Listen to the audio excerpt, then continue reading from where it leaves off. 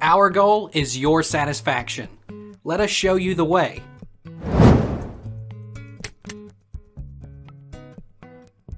Is it safe to delete log files on Android? Log files are just the files which shows the activities performed on the day by your mobile within the instances of time, so there is no harm if you delete them. You can use cache clear apps or go to Settings, Storage, Cache and clear stored cache. It will delete log files. What happens if I delete log files? Yes, log files can be safely deleted. Next time a log file needs to be appended to and is missing, it will be created. Don't delete the actual logs folder itself though. Log files are always presumed transient.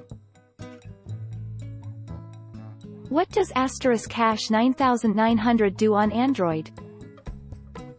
Open the phone dialer, dial asterisk hash 9900 hash and select the second option, Delete Dumpstate, Logcat, in the prompted menu. Select OK to delete dump, and hit exit.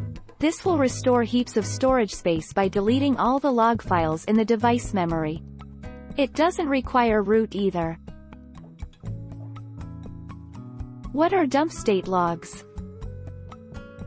Dumpstate logs. Most carriers have a dialer code that can be entered on non-tablet devices to bring up a system dump menu. From here, verbose device logs and information can be obtained for periods of time prior to the command being run. What does Logcat mean?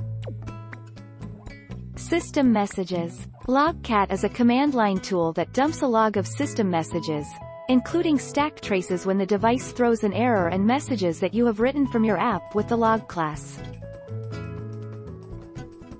What is log used for in Android? The Logcat window in Android Studio displays system messages, such as when a garbage collection occurs, and messages that you added to your app with the log class. It displays messages in real time and keeps a history so you can view older messages. Take our lead. Let's help you make your mark.